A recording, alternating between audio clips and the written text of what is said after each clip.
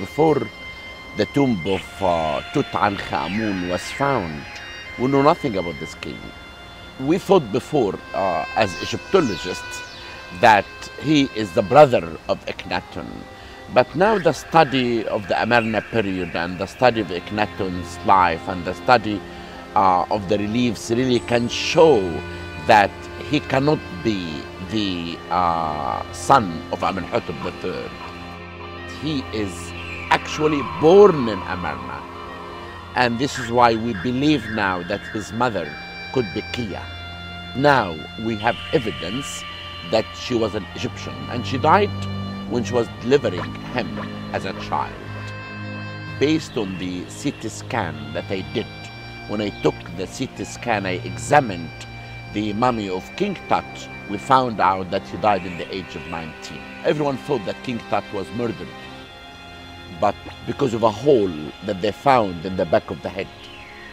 Now we are sure now that that hole was not done by the Howard Carter, or it was really a sign of murder. It is a hole that they open in Dynasty 18 when they do mummification. Then for the first time we found there is a fracture in his left leg. This fracture was not from Howard Carter, because Howard Carter, when he found the mummy was covered with the golden mask. Yes. And over 100 pieces of gold. Yes. Then he began to take the mask out. He couldn't.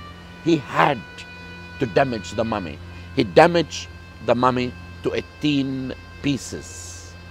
And this is why many people could think that this fracture could happen because of that damage. Yes. That Howard Carter did.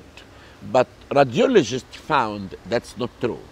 Found that this fracture is an accident that happened to Tutankhamun one day before he died.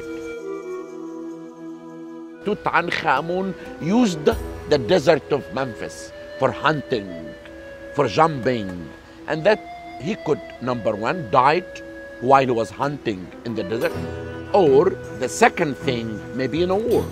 Maybe he was participating in a war and he died.